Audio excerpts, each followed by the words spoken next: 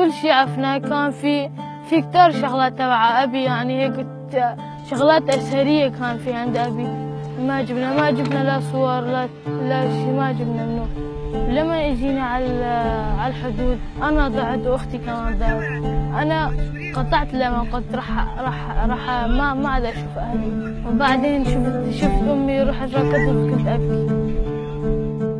في عندي 4 اصدقاء، هن يعني اصدقائي الوفيين، يعني تعرفت عليهم بالمخيم. بس في واحد منهم كان صديق كمان بسوريا اسمه محمد، من الحسكة هو كمان. نروح بالبايس، كنا نروح نفطر، كنا نروح على شغل احنا ال4 كلياتنا. هلا واحد لما ما يدرس يروح يشتغل عند العالم، بس لما واحد يدرس بيكون يعني موظف، هو بيكون كبير، يعني بيكون مستقبل راح يتأمل لما واحد يدرس.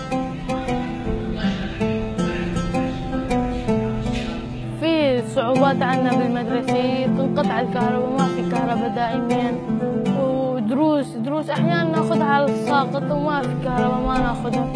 مدرستي بسوريا كنا نحفظ يعني بس يعني نص الدرس يعطونا هون، يعطونا شي 5 دراس فوق بعض، يعني ما نحفظ كثير.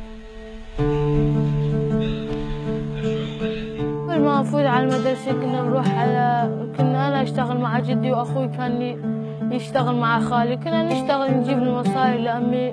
أول ما جينا ما كان في عندنا شي، لا خيمتنا كانت صغيرة.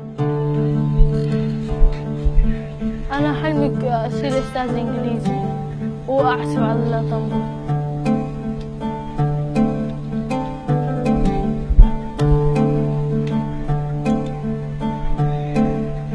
والعزف أنا بحب من لما كنت صغير، كان هي هوايتي.